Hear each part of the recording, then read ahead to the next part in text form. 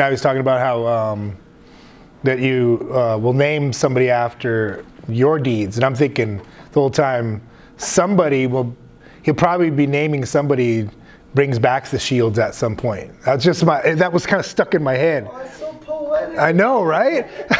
Wow. I don't know who this would be, but maybe, I don't know. I'm just thinking that. So I've met a few folks in the room, but if you don't know me, my name's Dean Nicolai. I'm the Department Chair for Native American Studies. Of course, I got Aaron as one of our faculty there, and he teaches primarily in tribal historic preservation.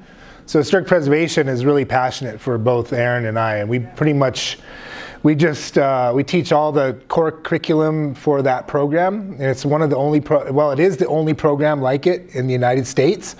So we're pretty proud of that, and man, I tell you what, I love having Aaron there. He dazzles crowds, and I don't know where he stores that information, but it's all up in there somewhere. I'm not as good as that, so I have to put it up here, right? So, one of the things that I know, Jen and I talked about the College of Forestry and some of the things that we're doing that are sort of similar or might be of interest to people, students and faculty at the College of Forestry here. So one of the things I've been interested in since I started working in preservation was culturally modified trees, or anything that was related to culture and trees. And one of the things I talk about them as living artifacts, right? And you can see how Aaron was talking about these shields as artifacts, but they carry life, right? And that's part of the philosophy that we have as Native peoples. So one of the things I always kind of throw out for audiences when I talk to them is some terminology, right? And so I often talk about indigenous methods or methodology and how we do things. So a big part of what we do in our program is methodology. So we don't just teach tribal historic preservation, we teach it from an indigenous perspective, right? So that's pretty important for us. So I always kind of toss this out as well, is I'm sure everybody's heard of indigenous methodology, but if you were to define what that is, could you come up with a definition off the top of your head? 10 words, what is indigenous methodology? You just pointed at me and I was I love that, because when I see a student, I do the same thing. I'm like, really? Oh, okay. And that's the thing, is because I ask that, and people have a really tough time defining what that is, right? And so there's a lot of definitions out there of what indigenous methodologies are, right? And they're particular to different kinds of things that are going on. So if it's tribal historic preservation, yeah, we have our own point of view and our own idea of what that means, right? But that's also embedded into the things that we're doing out there. So if it's curation work, museums, if it's field work, if it's in the classroom, we talk about the philosophy and our belief systems all the time. That's big for us. So one of the things I did as a grad student, I had an opportunity to go to Norway and do a master's program in Indigenous philosophy, which was right up my alley. And one of the things I wanted to do was talk about trees, of course, right? Because that's kind of my thing. So I always throw up this picture because I want folks to take a look at it and go, wow, what is that? It always brings up a lot of questions. And when I do presentations, what I love to do is get an audience engaged. So feel free to ask questions, have a conversation. That's kind of like the way I like to do things. So one of the things I do, like I said, I put up this picture and I say, what are you looking at here? What is this? Well, you can see a bunch of names here, right? You can see a year, 1921, and you see all these folks standing at this place, right? So part of our indigenous philosophy and how that's bedded into our methodology is through some other kind of terminology we throw out there. So things like place names, oral tradition, right? Is anybody familiar with place name projects and what those are, right? So things that happen at a place often there's something associated with it. So it might be something that happened there, or it could be a person's name. It can be a lot of different things. So if you drive up through the reservation just north right here on Flood Reservation now, you see all the signs as you're on your way up. And if you're going north, they're in Salish, and if you're coming back, they're in Kootenai. Right? All those are place names, right? And so that's part of the place name project there. And so that's a big deal for us because that tells us about our culture, what was happening at different places throughout time.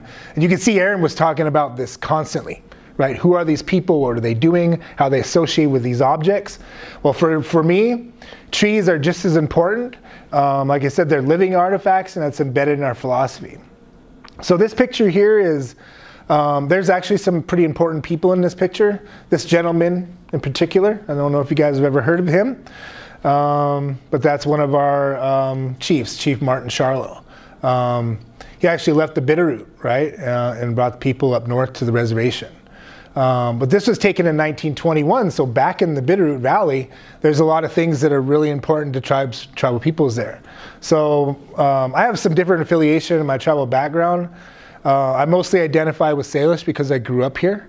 I do have some Sioux in my background, but I don't know much about that. So, but I love to talk about family and connection to places. So if you see here, you can see the different individuals standing here, and it says beside the ram's horn tree.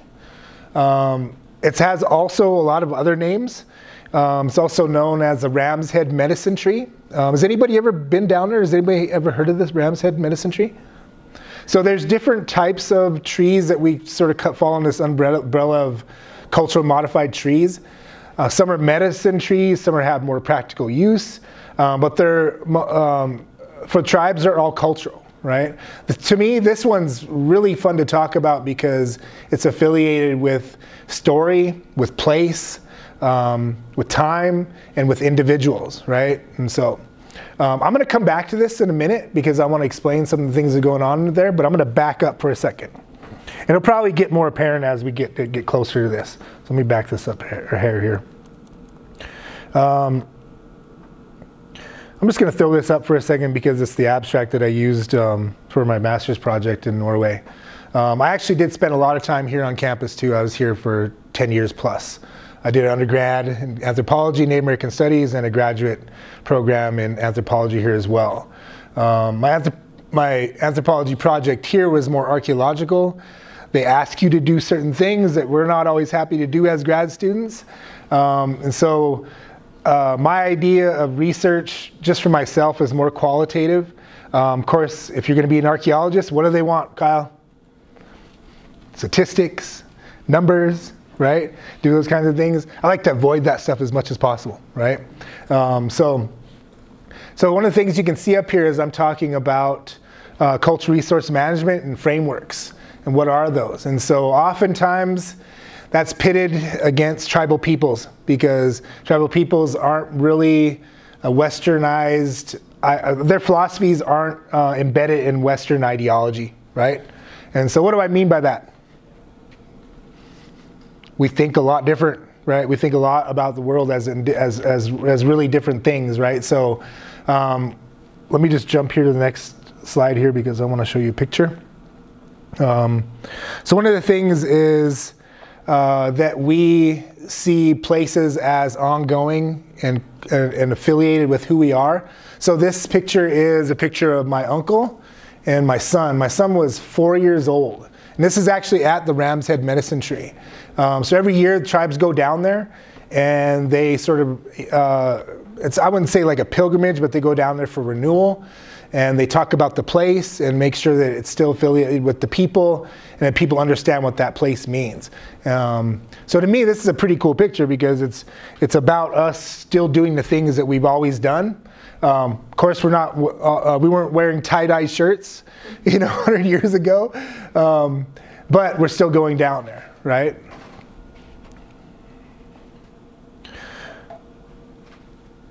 So I was talking about the difference between Western and non-Western ideas. So one of the things I wanted to sort of frame when I did the project there was how we see the world as different things and how that translates into protection, right? And so for tribal historic preservation, that's a big deal for us. And so you can see I just kind of dichotomized some different things here. What's an indigenous method compared to a scientific method, right? So I know we have some folks here that are actually teaching here at the university and doing bigger things, right?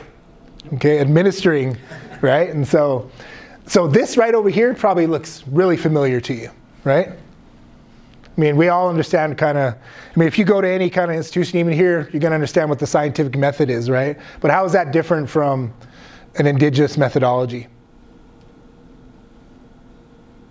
Are we so interested in this huge background of Western theory? Maybe not. Maybe we are. What's the difference between being objective, subjective in anthropology? I always ask students, is it possible to be totally objective? I don't think it is. I really don't. But we read lots of theory on why we should be objective, right? For tribal peoples, I feel like it's almost impossible to do that. Because why? We're associated with the things that we're dealing with, right? So they are part of us. It's almost like it is us, right? So we're very subjective about those things. Being theoretical versus traditional knowledge and worldview. And when I say worldview and traditional knowledge, I'm thinking about things like inanimate versus animate. So Aaron was talking about these shields and how those are associated with people, and he still talks about them as being present today. Culture modified trees are no different. We look at those as living artifacts, right? They've been touched by somebody else. In our philosophy, they still have meaning. But to a forester, what do you think they're going to think about? They think about a tree as living, and how does that translate into treatment of those things? We see we cut our forests down all the time, right? We've had to lobby and be activists for the medicine tree and the bitterroot for a long period of time, no problem. And that's because we look at that thing as living, right? And that tree actually today is not living in the Western sense. It's a dead tree.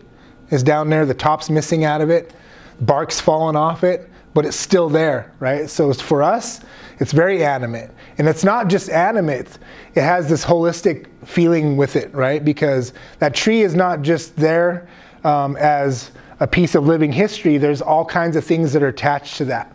So people weren't just there for the tree, they were camping there. They were going by that place often. They were leaving things for success. They were doing a lot of different things there, right? I don't want to get into frameworks in in historic preservation. That's the boredom of historic preservation, but it's something we deal with constantly. And so one of the things I wanted to talk about in my thesis was how do we come to some middle ground where both sides can sort of communicate and figure out how we're going to protect things, right? And so what I say is the laws that were written for in cultural resource management weren't necessarily written for tribes. We are included, but our philosophies aren't. Almost are nil. There's just nothing there as far as philosophy goes, right?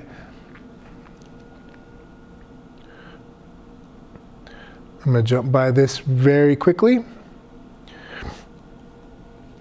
So what are some of the things that we include in historic preservation? Well, Kelly was here a minute ago and she was talking about, she's got a couple folks right downtown right now looking at the historic district because they're having some disturbance down there because they're putting in a brewery, right? So under the laws and practices, it says that anything that might be affected and might be eligible for the National Register has to have a survey, and we need to take that into account. Right? So when I put this up, I always ask students, because I use this quite a bit for students, I say, well, what are these things, right? We got the Navajo Bridge. Has anybody been to the Navajo Bridge? Right? So you cross that Navajo Bridge, I mean, it's a historic site. It's in a National Register. You might have a federal building downtown like we do. It's got a National Register plaque right on it, right downtown. San Francisco Trolley, right? And then you have this over here, and it's just a pile of rocks, right? Well, there's a lot of people out there attach meaning to these things, right? So if you are from San Francisco or you know about the history of San Francisco, you want to protect those things, right?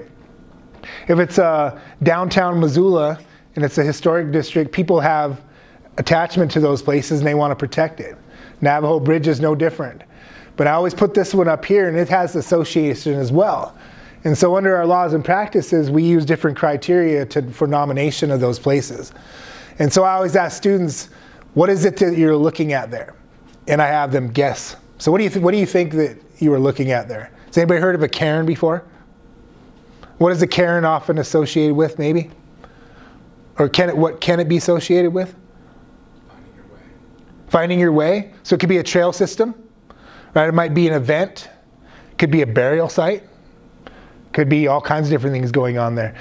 You see cairns on the top of mountains right now, everywhere, because people go up the top, and they put them right next to ones that tribal peoples built hundreds of years ago, right? I know we've been doing some work up in Glacier, and we actually talked with Kyle, because he works up there, about going up and seeing some of these places, and you're monitoring these, right? Is that right, Kyle? Yeah. And people are going to these places, and they're adding to these things, right? What does that do to that place? I mean, it's no longer the same context that it was originally. You know, the context starts to disappear. They might take things apart and rebuild it over here or over there. And so for tribal peoples, we go, ooh, ouch. You know, that's our history, that's our past, right? And so they might not see that the way we see it because our philosophies are often different, right? So this one here is actually associated with a battle and a burial site. And so it's not very tangible because you look at that place and you go, well, I don't really see anything there but a pile of rocks. Where you can look at the Navajo Bridge and wow, you can see that. It's right there in the open, right? Or you can see the downtown district in San Francisco or a federal building. It's right there in front of you. But for tribal peoples, a lot of times, like I said, the laws aren't really written for us. So when we try to protect things, we have a really tough time doing that, right? Because it's not so tangible. So there's a piece of criteria there that actually works for us. And I'll get to that in a second. But I want to talk about some trees and some different types of trees out there, okay? So I was talking about the medicine tree as one. We'll get to that here in a second. But there's some other ones out there. So I did a collaborative project. I'm always talking about collaboration because I think it's a really good thing, especially for our tribal college, right? And hopefully others as well. But I did a collaboration project with an archaeologist from Norway. And he was also interested in culturally modified trees. And we started talking about the similarities and the differences of what things we were looking at and our philosophies. And we found so many similarities, more similarities than differences as far as the use of trees. And so if you are in a forestry program, you're probably going to be able to identify that tree pretty easily, right? What kind of tree is that? Western red cedar. Yeah, Western red cedar. Are there a lot of those around here? Not really. I mean, there was at certain times in history, but they're here, right? And they're often in certain places, right? So our tribes actually here use them for a practical use, often for cedar bark baskets, right? And so those are used for different activities, to go collect things, for storage and things like that. And actually this summer we recorded a few up right next to McDonald Lake Lodge. They were a little bit confusing because they didn't fit the typical basket cut. And so we're not sure exactly what those are, but there's ways of going about that. And I'm going to get to that in a second because that's part of the methodology that we use.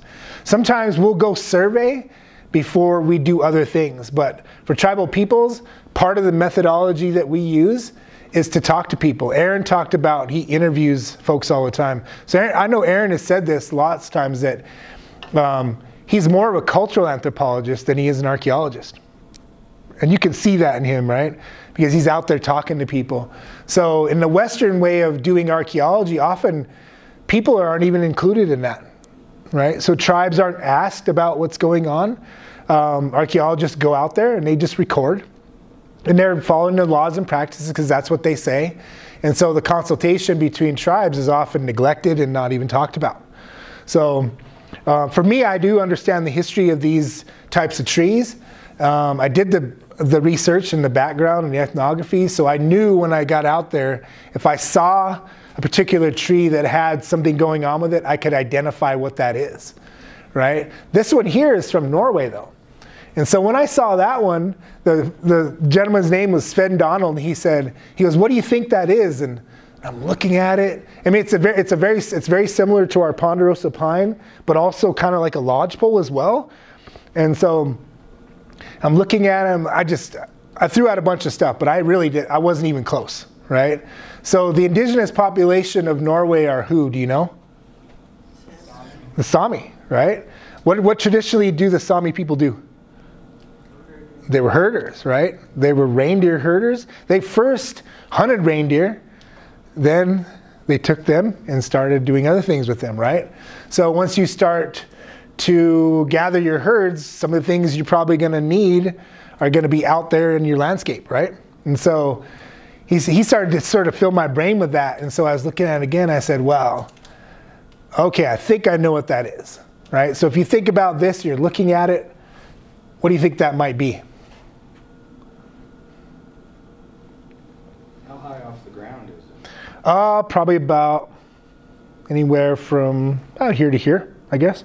4 to 6 feet or so. I mean, it just looks like stobbers coming out of a tree, right? But it doesn't look typical because they're not the actual limbs. They're actually being placed in that tree. And it's a very practical use. I was thinking like, maple syrup and stuff, but that's probably not even. What'd you say, Kyle? I was thinking like with maple syrup, they All right, so that would be something like back east, right? But here what do you need to do with your reindeer sometimes? Hitch them, right? You need to tie them up. And I was like, oh, geez, seems so simple, right? So they're everywhere out there. These little hitching posts are all over the place, right? So they would hitch their reindeer up to these trees, tie them up and things like that. And I was like, wow, pretty cool, right? So this one, you got a basket cut, and you have this one, very practical use. This is also a cedar basket cut. This one's on the reservation up north. And one of the reasons I took this picture is because I wanted to talk about destruction, right? So oftentimes when people don't understand something, they destroy it, right? And so we see this, I was talking about cairns, right? They're up on top of mountains, tearing them apart, building new ones. They have no idea what those are. So the philosophy behind that is that if this is living for us, what do you think this means for tribal people?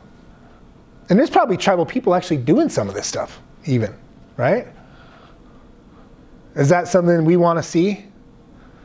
Not really, right? And so oftentimes there's that disconnect, right? And so the Western versus non-Western, our belief systems, very different.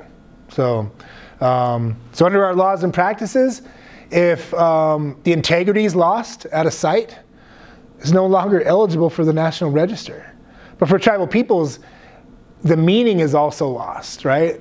Like the tree has been hurt, right? So the animate part of that tree is kind of lost, right? And so here's another one here. Now this one's in Norway. What kind of destruction do you see is going on with this one?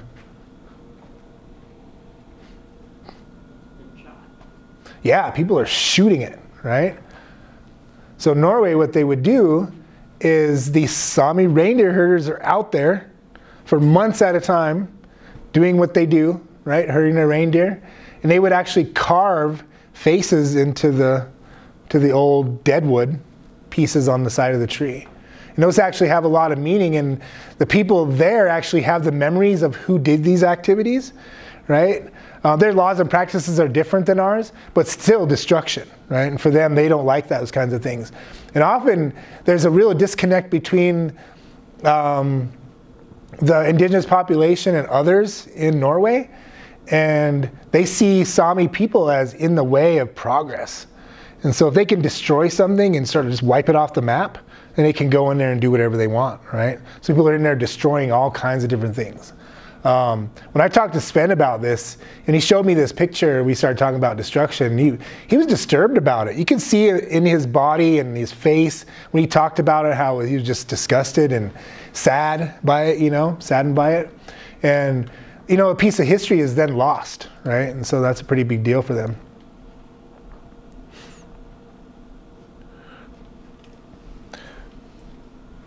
Here's another similarity between culture, Norway and here. Of course, we got a big ponderosa pine here, and they're a similar tree in Norway. This one is actually a cambium peel. And so tribal peoples use cambium as a food source. And so right now in Glacier National Park, the SKC and Glacier have a collaborative project to survey the ponderosa pine and cambium peeled trees on the North Fork of the Flathead River. It's a third-year project. We just started our third year basically of the project. So we've been out there surveying these trees, mapping them. And part of that project is to do the survey, to map them, the nomination process for the National Register, and then suggestions for management out there. So for me, that's a pretty big deal because that's collaboration. And our views are now, in some ways, they're going, oh, wow, you guys have a program that's pretty interesting.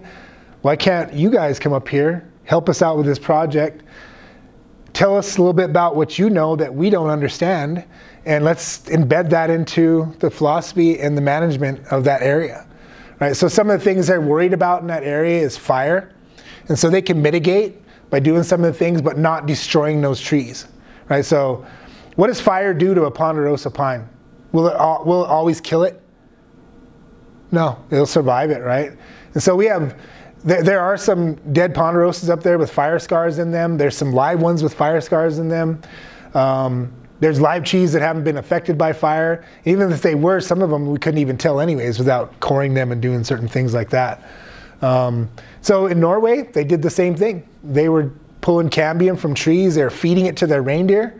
We actually, if you go on the Lolo Trail over the top, which is a Salish trail and a Ned Spears trail, not a Lewis and Clark trail, right? But it is as such, and it's nominated as such because of these important people. But if you go up there along the top of the trail, you're going to see cambium peels 10 feet off the ground, right? And so when you look at that, if you don't understand the history of peoples and why they were in there or what's going on, you're going to ask yourself, well, why is there a peel way high off the ground like that? And why would you think? Isn't it only a starvation peel? Ah, that's a good question. So it would only be during the wintertime that you would need to... Yeah, so if they're going through there in the wintertime, you have snowpack, trail's still there, you're still going through there, but you're peeling way off the ground, right? And what were you going to say? Snow. Oh, yeah, exactly, snow, right? And actually, we've been talking about this as far as the Glacier Project quite a bit because one of the things we were looking at as far as the nomination process is association. So who are those people, who are those trees associated with? Is it the Kootenai folks who have a long tenure in that area? Is it Blackfeet? Is it Salish? Is it Shoshone? Is it some more interior tribes? So part of our method is to do what do you think there? We need to get out and actually talk to those people and figure out who was there. So we have some ideas of what was going on there. And there is some good ethnography out there that talks about time frames and when people were in the park.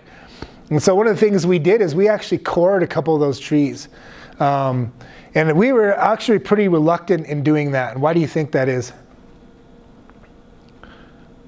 Because these are living artifacts, right? Tribes aren't so willing to allow archaeologists to go out there and start poking and prodding things and putting things into trees and pulling them out, right? So what I did is I talked to our culture committee and I said, what do you think? And so I did this with the project when I was doing cedar basket trees, and they said, it's fine as long as you're not damaging the trees. And so what we did is we did some cores on a few trees just to get an idea of when those trees were harvested for cambium. And we kind of did some rough counts of the tree rings while we were there. And what we found is they correlated to a starvation event with the Blackfeet. We're not positive, but if we're talking about a nomination process and we want to bulk up that nomination, we can then say, well, look, you know, people were here at this time. It's associated with event, an important event in our history, and we would write that into that nomination process, which is pretty interesting. For tribes, they're not always so interested in doing that because their idea of preservation is often leave it alone. Don't touch it. Just don't even mess with it, right? And so, so getting tribes involved, I was actually talking to a couple of folks that are Kootenai Culture Committee who have some really good background ethnography on that area, and they are not willing to give it up. They don't even want it involved in the project. They don't want it being published. You know, so does that make it tough for tribes then to preserve places? If we're following the laws and practices written in this Western world, and we're trying to do the things that we're required to do, but tribes are still reluctant in following those ways, we're at a disadvantage, right? So we talk about this in tribal historic preservation at our college as and sort of like an inhibitor in some ways, but we still want to do it our own way if we can, right? And so we try to figure out how to do those kinds of things. Here's another picture. This is a trail blaze tree up the Jocko. So is anybody familiar with Arley Valley? We'll see ya. So if you go into Arley and you go over the Jocko all the way to Sealy, that was a trail corridor to get to that area to go hunting. And so if you follow the Jocko Trail, you're going to see that there's a lot of old ponderosa along that trail, and they have these old blazes, just like the Forest Service does, right? So where did the Forest Service get their idea of blazing trees for trails? Native peoples, right? So I was on the trail crew here for Lolo when I was in between my junior and senior year.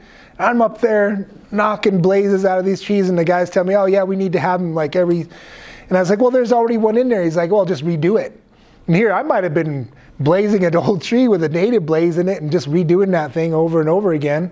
But I don't even think that the people, and I didn't even understand at the time what that blaze meant, what it was doing to the tree, how old the original one might have been, those types of things. So something like this, since it's on the reservation, tribes aren't really in a hurry to allow people to know what these are or even advertise them.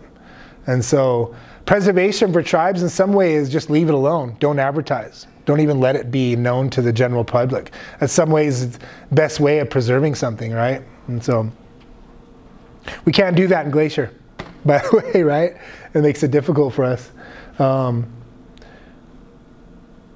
here's a picture of a Sami man blazing or pulling bark off a tree to get to the cambium. He's using an old-fashioned metal tool.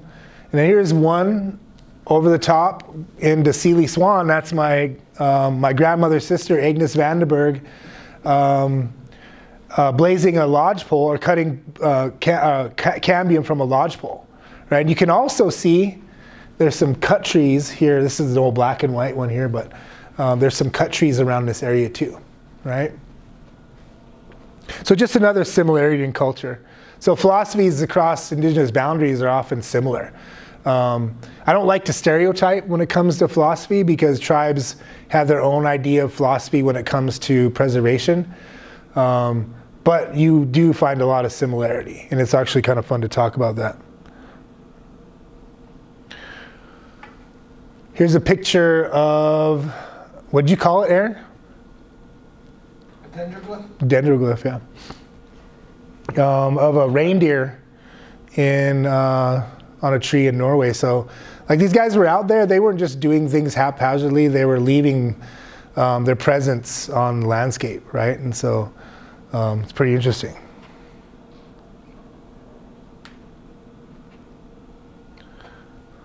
What's that? That's bighorn, right? And so I'll expand on this here in a second. So the Ram's Head medicine tree down the Bitterroot has been known to tribes here for a long period of time. There's all kinds of stories associated with that tree. The tree is embedded in our oral tradition. Is talked about in the context of time immemorial, dating back to origin stories. And individuals and all kinds of different things. The story that's attached to it, for us in our philosophy, we don't tell that story unless there's snow on the ground. but it is related to, there are published versions out there. And if you wanted to read my thesis, I have a version in there. But I can give you sort of an idea of what the background is there. That coyote is a big part of our oral tradition. And so in order for two-leggeds or humans to live on the landscape, coyote did a lot of different things to make that happen. And one of those was associated with this ram's head medicine tree. So there's a story about coyote making it safe for passage in that area, right? So as a traditional area for the Bitterroot Salish, as one band of the Salish, people often would leave things at the medicine tree for safe passage or for success, right? And so it actually was a huge campsite as well in that area. And often when they would go over the trail towards the big hole to hunt, they would leave things at the medicine tree to garner success, right? And so the story of the ram's head medicine tree is directly associated with that practice. And so one of the things we talk about when we talk about nomination for the National Register is association. A lot of times we're challenged when it comes to that. So you can see when Aaron was talking about shields, how he could talk about the association, who that individual was, when it was, what they were doing, how validating that might be, right? Because others go, well, it's just a shield. It's sitting in a museum, but we don't know the backstory. We just bought it. There's no provenience with it. And so for us, we have oral tradition that talks about that place and what it means. And so I have a good friend that she's like, I have a couple pictures for you. You got to see these. And I was like, well, what are they? And so she gave me this picture and she's like, where's that at? And I said, I have no idea. And then she gave me this picture. And it's the ram's head medicine tree with the ram right behind it. And so part of that, part of the story of the tree is how the ram and coyote fought for this place. And there was actually a ram's head embedded in the top of this tree for a long period of time. When the tree finally died and the top fell out, the ram's head went with it, right? So it actually grew around this. The tree was dated at over 350 years, sometime in, I think, the 60s or 70s. And so when we talk about association, I mean, there it is. It's right there. It's visual, right? So the people that actually talked about this place as a story, well, there's things there that were always there, right? So rams, whatever might be there. So sometimes when we talk about oral tradition, it's very spiritual, but it's also practical, right? Because people live in landscapes for long periods of time, and their stories become part of what that landscape meaning is, right? So we actually put meaning into landscapes by coming up with stories, right?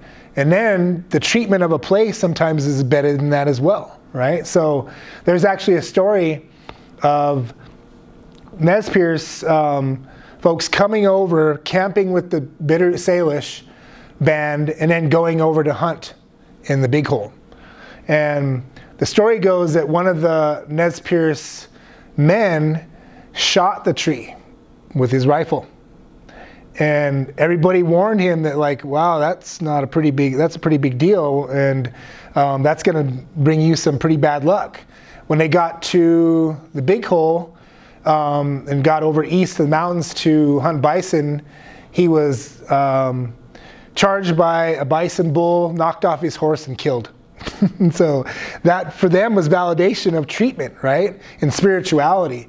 And so people leaving things for success was very important to them, right? And so it's really cool when you see something like that for tribes that really validates that place and the meaning of that place. So I said we would get back to this. So in this picture, there's a lot of individuals here. I know Aaron talked a lot about family and the importance of family and how they're associated with things. For me, this is very important because a lot of these folks in this picture are my family. So you can see here from, I'll just kind of come over here, you have your individuals. You have Adele Vandenberg, Harriet Whitworth, Sack Woman, and others. Chief Martin Shallow, Victor Vandenberg, and others. This is my grandmother, my great-grandmother, my great-great-grandmother. And so for me, when I see a picture like that, and because I know the history of that place, it's a pretty big validation, because those people have been associated with that place for a long period of time, and they've been going back there, right, and continuing that spirituality and that presence there. There's a lot of stories of Sac woman. She was very well known. There were stories associated with Sac woman, and that's kind of how she gets her name, that elders would talk about Sac woman to their children to make them behave, right? So if you're doing certain things, well, Sac woman might show up, and you don't want that, right? And so, but look how distinguished she is. Would you want to make her mad? I don't think so. My grandma was very kind of, I don't know, like the word stoic, but she was very like that way as well. I always say, like, I never wanted to make my grandmother mad. They used to want to go there, right? So I'm just going to throw this up for a second. So one of the things that came out of this nomination project for the Ram's Head Medicine Tree was that they actually went through the process through the National Historic Preservation Act, consulted constantly with the tribes here, looked at the ethnographic history of that place, included it into the nomination process, and then actually protected it, nominated it in the National Register, and then transferred the property back to the tribes, which is a very big successful story for tribes, because we don't often see those types of things happening. We were talking about somebody asked, what's her name from the library? I can't remember her first name. Yeah, she was talking about repatriation. What falls under repatriation? It's the definitions of repatriation are very vague. And so for tribal peoples, I think they think it was repatriation of anything out there should be repatriated to tribes, including property, right, and land, and things like that. So to me, this was a success story, and one of the things that sort of made it a success story was this idea of landscape. So is that something that anybody's familiar with? Tribal landscapes and what that means for tribes? What I say about meaning of property, how people are living in landscapes for long periods of time, and they give meaning to that landscape, right? And so you can see it in this picture. People are there, there's a tree, there's a ram, right? So over long periods of time, that became a place for tribal peoples. So all that was actually included into the net registration process, and was actually, in most part, made possible by an amendment to the National Historic Preservation, which is Bulletin 38, which considers traditional cultural properties as a piece of the nomination process. So tribes were actually able to put their input in, talk about that place, give it more meaning, and then use it for the nomination process. So Aaron and I both talk about landscapes as part of the methodology that we use for preservation. And so if we're talking about methodologies for Indigenous peoples, could you define it now? What would be some finer points of an Indigenous methodology? I'd say it has to stem from the Indigenous community. Yep. For one thing. Mm-hmm. So one of the things we do is I can't believe this just came off here. How do I get it right back up? How'd you do that, Aaron? Yeah, probably nice to it. Oh, man. Why would you do Oh, I was just going to put that back press up. that button right there. Oh, there it is. There you go. Look at that. He's the pro. What did you say? That's why he pays me the big bucks. So part of the method is to look at the ethnographic history and include that as early on as possible, right? So one of the differences between the Western way of doing things sometimes is that it's not always included right away. Oftentimes, there might be a database somewhere that talks about, hey, there's certain things here and there, and so we should go make sure that monitor those places when a project might be happening. But for tribal peoples, it's different because the meaning of those places is often more important to us, right? What else do you think might be included in that methodology? Cultural preservation. Right, and the way we go about that cultural preservation, right? So invasive versus non-invasive methods, right? So if I was to do some dendro work, I want to make sure that elder committees or preservation office, everybody's okay with that, right? And so that's a pretty big deal for us too. So we don't just go out there and do things on our own. We want to get a consensus from the tribal peoples as far as what they want to do. And there's all kinds of examples of that. Our tribe has a no-dig policy, and it's based in our philosophy.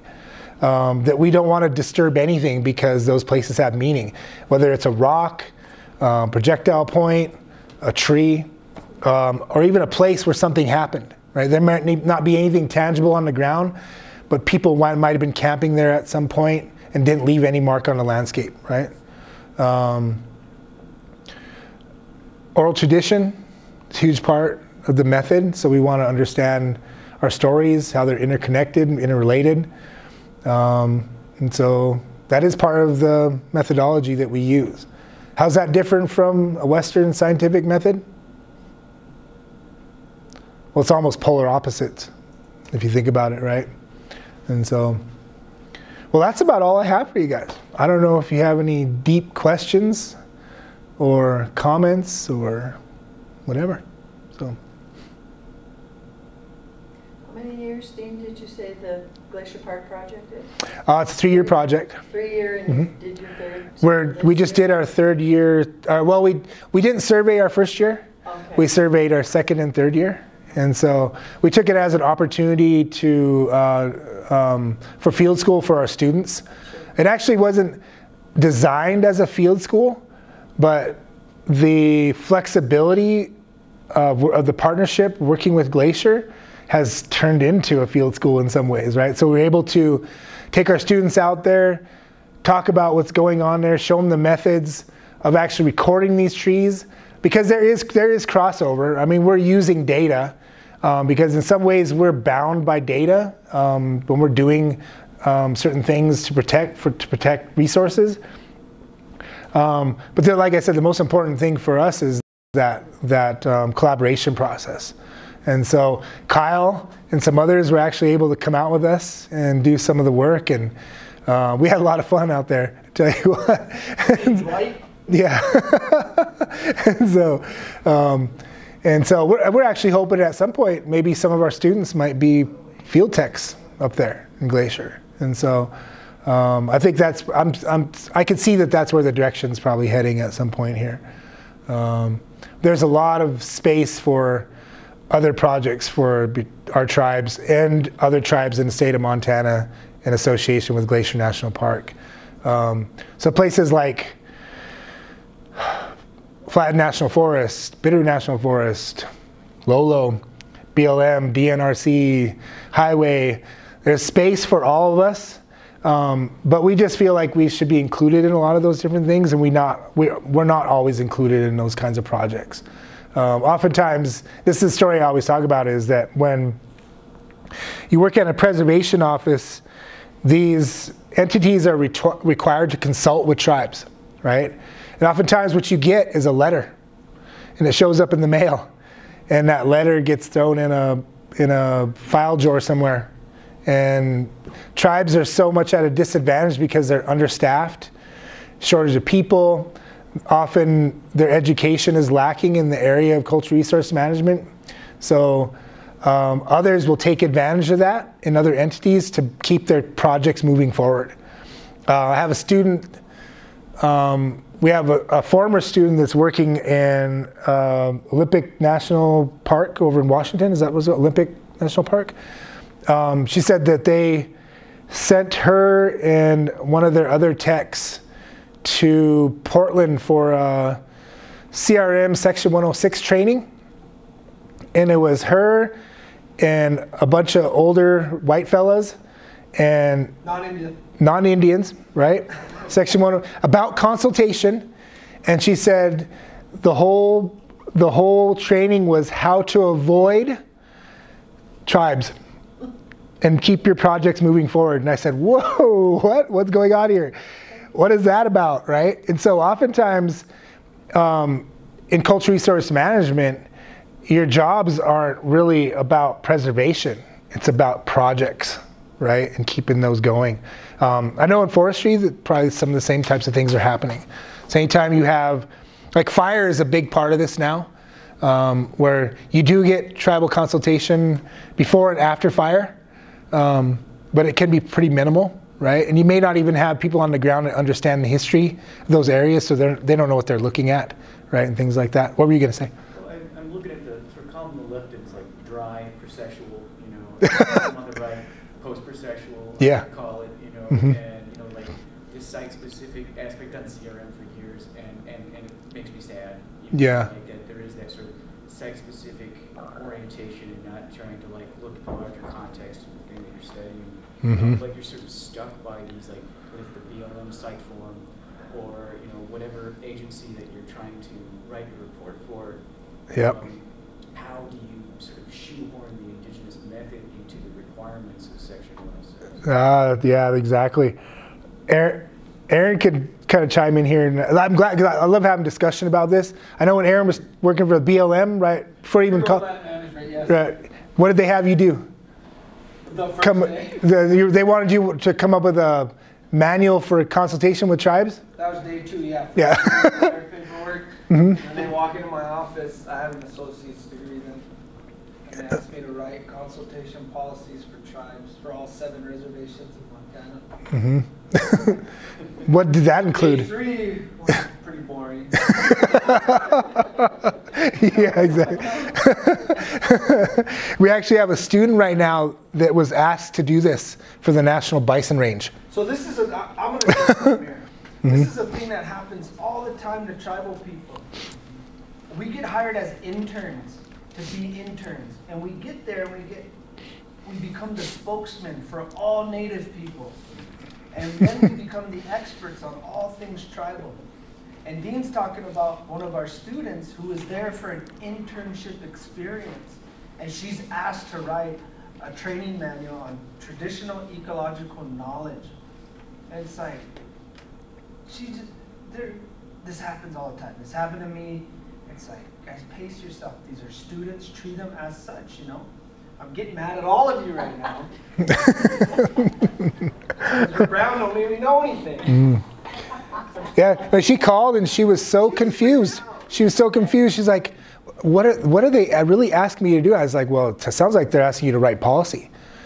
I'm like, whew, that's a pretty big deal, man, you know, and so. If we were to Denver to present on it, and it's like, that's a lot to ask for an undergraduate student. Mm-hmm. Yeah, and I mean, that policy, they could either use it or not use it. And some of the things they were asking her to do, she felt were crossing ethical boundaries with tribes.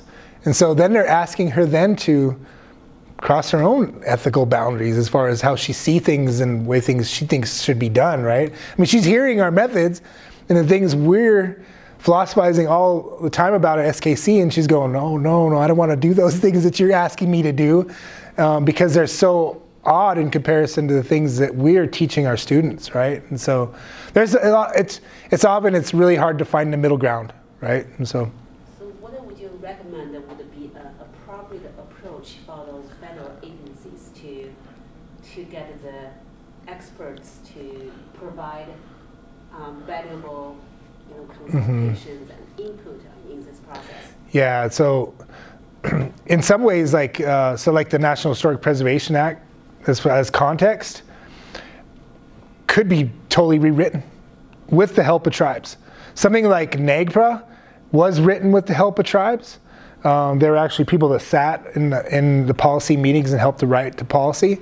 So that's one of the things I wanted to talk about, like when I did this thesis, was where do we find the middle ground? Where do we fit? Where do tribal peoples fit in all this when policy is actually being written? And that not actually being taken advantage of either. right? Because what will end up happening is a lot of these, like a good example, maybe Army Corps of Engineers will take old CRM managers and then employ them and use them as sort of a weapon against tribes because they know how tribes operate. And so, so you might have one individual tribal person shows up to a consultation, there's no other tribal peoples in there. They're all managers for other entities, and they're just, you're speaking to the choir because they really aren't going to listen to you. They placate to you. A lot of times they will say, okay, there's an alternative for, let's say like a pipeline. And they go, okay, this alternative for this. And the tribal person will go, well, we're not okay with that. And they'll sit there and listen, and they'll just move on to the next one. And so for them, all they did was their consultation, which they're required to do, and they're going to keep on moving with their project. And what does that turn into? Lawsuits. A lot of really harsh feelings, tribes and mistrust with other entities. And then tribes then began to sort of internalize and not even want to work with these people anymore. And vice versa, right? And tribal peoples actually do this as well, is they go into meetings very defensive, right? And you can just feel the tension when you walk into a consultation process.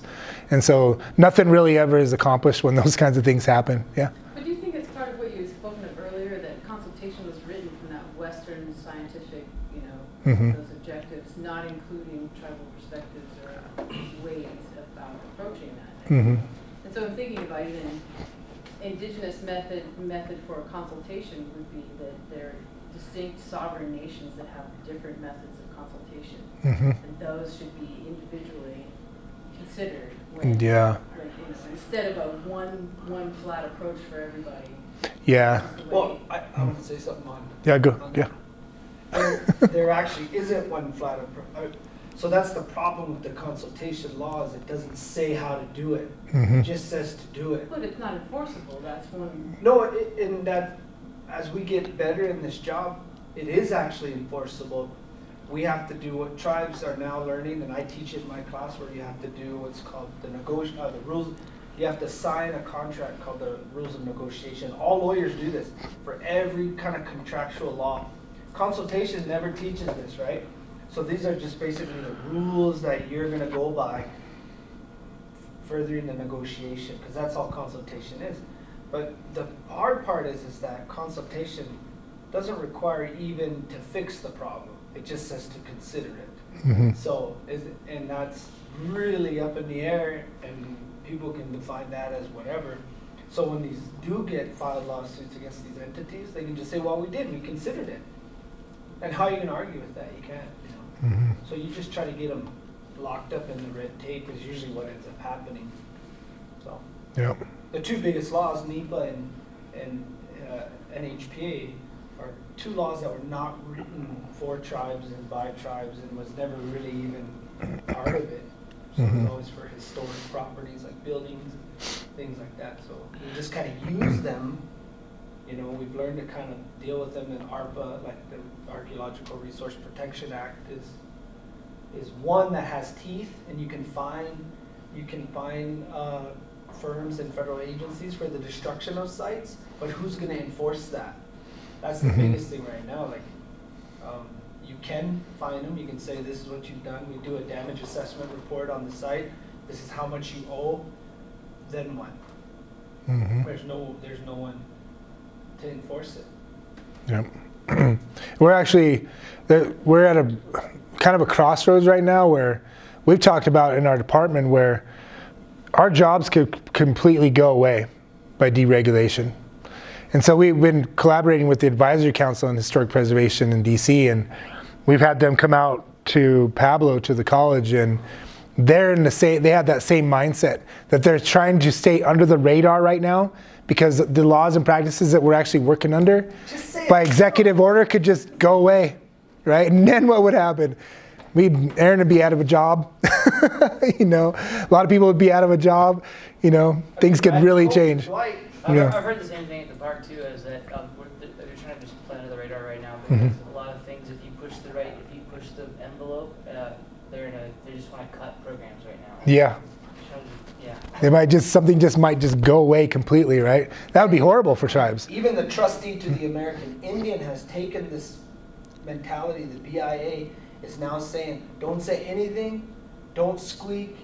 Let's just make it through this 4 years, because if he finds out we even exist, I'm pretty certain the president doesn't even know the BIA exists, which is in this case.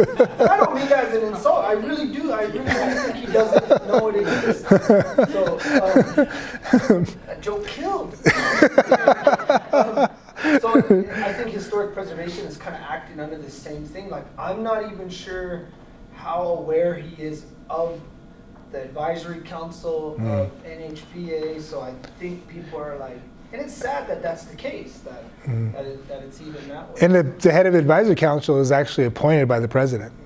So, which he actually took Obama as appointee and then replaced it. But I don't think he actually had anything to do with that. It was just somebody else that did it. Yeah. And so. You have a question? Yeah, sorry. So as a Fed, I live in complete fear that I will be found out by my commander-in-chief. But so far, not yet. Mm-hmm. How do you think Indians feel? Worse. Yeah. Mm-hmm. This has been fascinating, Dean. Thank you. And one thing that's made me think, just studying this slide, I came up and have been trained to think sort of left columnish for the most part. And the more I learn about Native methodology, the more I find it compelling. But I'd like your opinion on something. So I think both of you guys know that we have 3 students from SKC that have started their graduate degrees in the wildlife program. And the wildlife program is working to embrace and integrate Native methodology into what we have done traditionally. So do you guys see this as oil and water? Or do you see opportunity to synthesize between the two, to pull them together? I think there's plenty of opportunity to find middle ground. Why It's just you need to find middle ground. You just have to understand you're both on the same ground. And I think there's always this idea when we talk about indigenous approaches to science and European approaches, is we're always saying, like, this is my approach and this is my approach. We don't ever just stop and say, well, what are we studying, right? And how do we get the most out of that, whatever that is, right?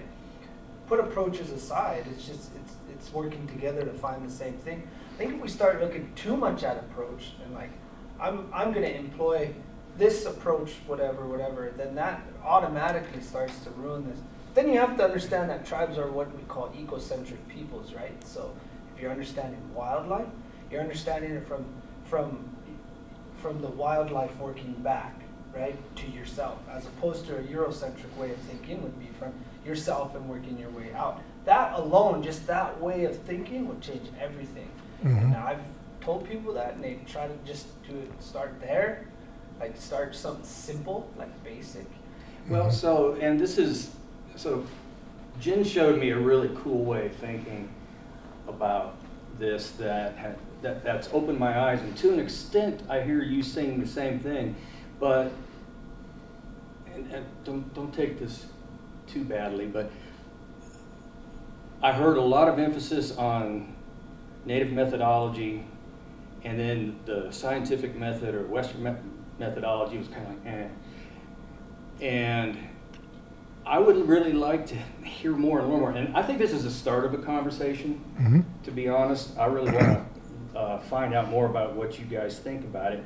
But how do we work with our students to understand how this is all studying the same thing, so that we're sending them away from UM with a Master's of Science in Wildlife Biology. At the same time, we have rethought and thought more broadly about what wildlife biology is. And that's an honest question. Yeah. I don't know what. I don't even begin to know what the answer is. I mean, like, so one of the things in anthro is that everything's supposed to be applied, right? You're supposed to take these ideas and apply them out in the real world. If we're thinking about that in the context of preservation, well, the idea of how you preserve something might be different because people are going to look at it different ways. The approach is going to be either, like Aaron said, from the outside in, inside out, whatever my feelings might be. I think it may be, because I mean, we learned this.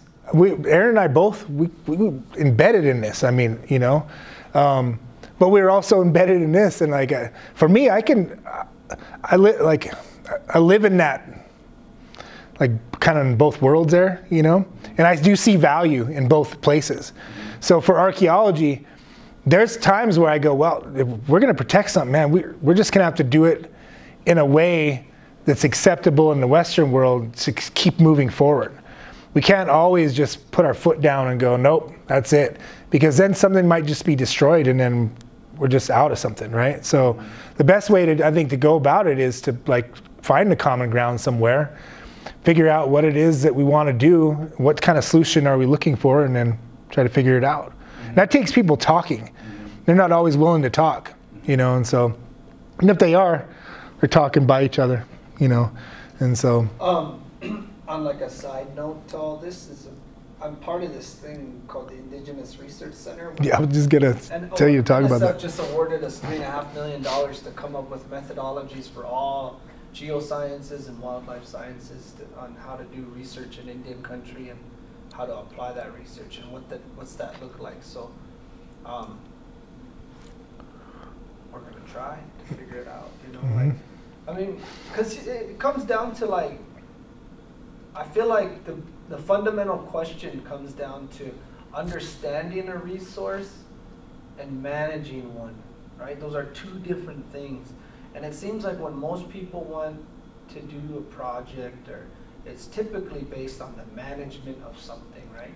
It's not really just on, in that like theoretical academics, we try to do more of the understanding of something.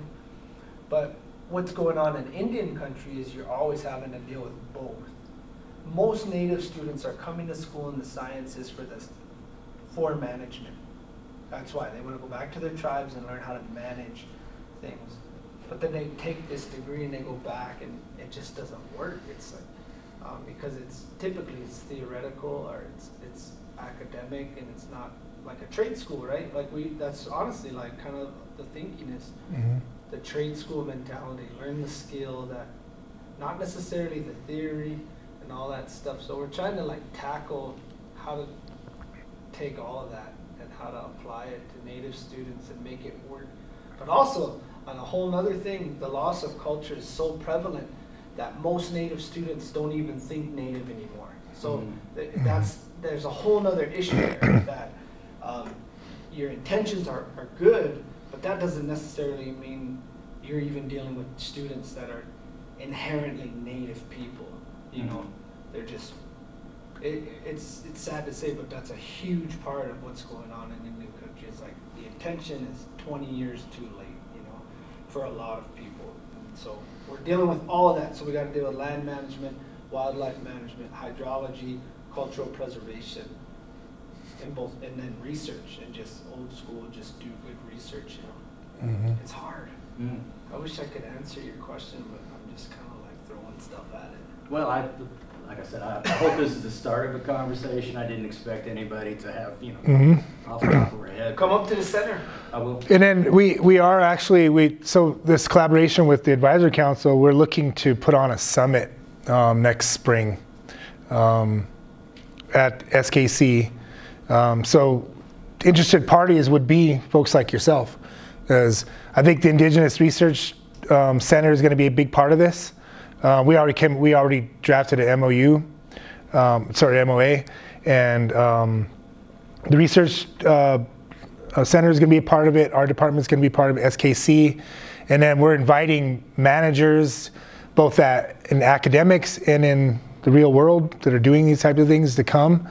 And then we want to design panels where we could actually talk about these kinds of things, where we could say, okay, let's get some people together and let's come up with a working definition of management in an Indigenous method, right?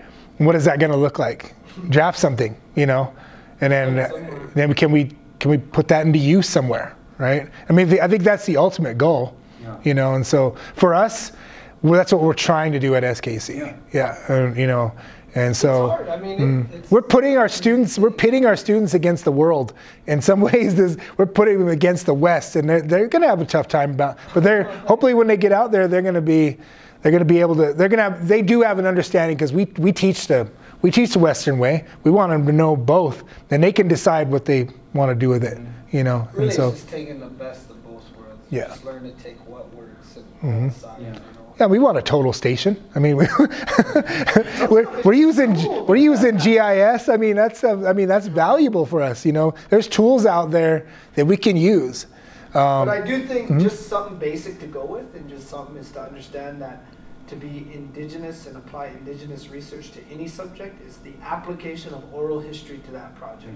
So I think as long as you're open to that, the other stuff is going to work out fine. Trust that oral history is a source, personal communication is citation, and that can work. It can work, you know. That's a start. That's like a starting point. Just know that. I think that's a pretty exciting prospect. If we can integrate that into how we have traditionally done business in our wildlife program.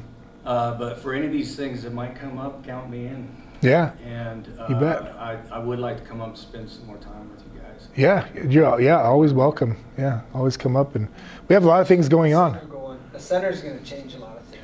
Yeah, Aaron's going to spend a lot of his time in the research center doing that stuff, and he's going to be able to facilitate a lot of people probably coming up to campus and maybe coming into the classroom and, you know, having these conversations. Will the center be at SKC? Yeah. Okay. Yep. Yeah. And for NSF to support that, that's a pretty big deal too. So, I mean, things are changing, definitely. You know. I think they're more curious than they are supportive. Yeah. I really do. I met with them. I got to do all the presentations, and I do think it's more like, well, let's just see what they come up with. You know, because it's NSF. I don't know if anyone's ever worked with NSF. They're not a very like easy group of guys, you know. And I say guys because they're mostly all middle-aged guys. Good luck. Well, I appreciate the conversation. I really do. It's a lot of fun to have these. I wish we could do it more. But Jen's been really great because she's invited us to do this the second time. Wants to hear us talk. Yeah. She's fulfilling her deliverables for her grant, you know, and like. But yeah. My parking was up at 3. Oh. All right. Well, that's all I have. Oh, yeah, you bet. Yeah, thank you bet. Yeah. Thanks, Aaron. Take that guy.